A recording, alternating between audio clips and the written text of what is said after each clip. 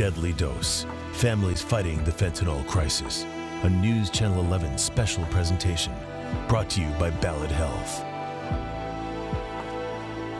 Imagine sitting face to face from your daughter's alleged killer. Your eyes fixed on that person you believe changed the course of your family forever. That's the reality for Jamie Shelton, still gripping with the fact that his grandson's world has changed. Back in 2022, his daughter died from a fentanyl overdose. Her fiance is charged with second-degree murder in the case. He knows his daddy's in jail. He knows his mommy passed away.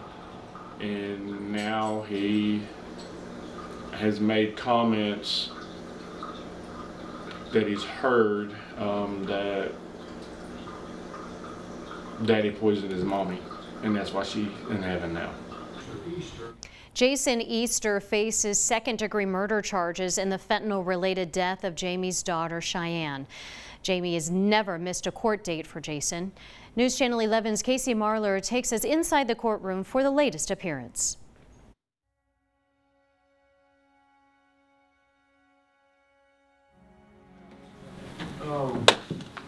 Two hours pass before Jason's case comes up in the courtroom. For 2 hours, Jamie waits alongside his girlfriend to see the man accused of killing his daughter. For 2 hours, he shakes, sitting on the courtroom bench until his arraignment begins. Then the moment comes. Mr. Easter.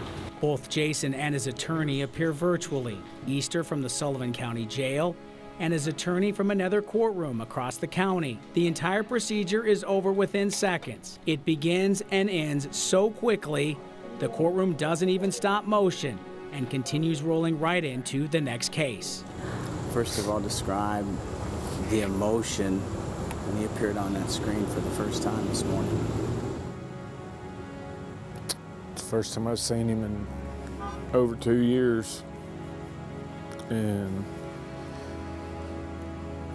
there's a lot of emotions in there. Hurt, anger. When it comes to the trial, Jamie isn't sure what a win would look like. Well, there is no justice. You can't bring her back. This is an awful, terrible thing because all it does is continue to destroy families deeper, deeper, deeper in.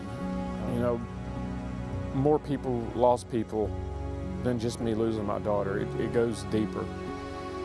And what's the justice in it?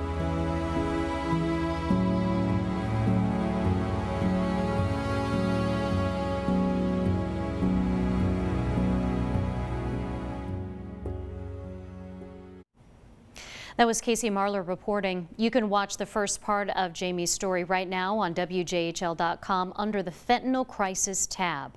All month, we will bring you stories of how fentanyl and the crisis has impacted our community. Join us September 19th at 7 o'clock right here on News Channel 11 for our hour-long special presentation, Deadly Dose, Families Fighting the Fentanyl Crisis. Deadly Dose, Families Fighting the Fentanyl Crisis, a News Channel 11 special presentation, brought to you by Ballad Health.